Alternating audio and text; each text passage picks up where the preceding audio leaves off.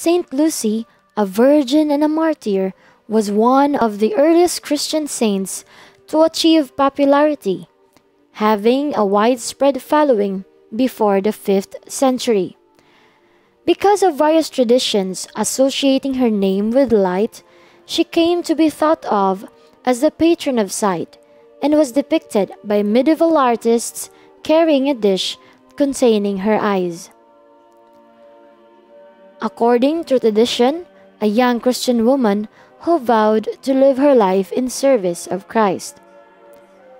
Her mother tried to arrange a marriage for her with the pagan, and Lucy knew her mother could not be swayed by a young girl's vow. So she devised a plan to convince her mother that Christ was the better partner for life.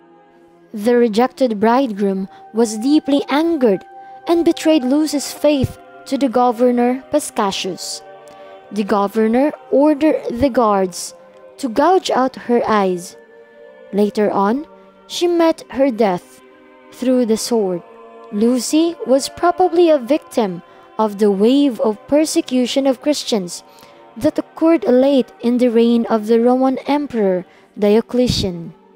Lucy, whose name can mean light or lucid, is the patron saint of the blind. She is often seen with the emblem of eyes on a cup or plate. In paintings, she is often depicted with a golden plate holding her eyes and often holds a palm branch, symbol of victory over evil. Her devotion spread in Europe, and she is often mentioned in the Litany of the Saints and the Eucharistic Prayer 1 or the Roman Canon.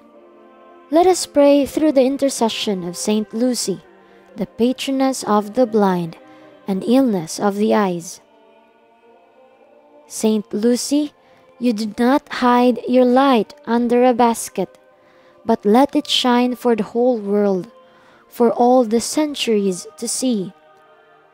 We may not suffer torture in our lives the way you did, but we are still called to let the light of our Christianity illumine our daily lives. Please help us to have the courage to bring our Christianity into our work, our recreation, our relationships, our conversation, every corner of our day. Amen.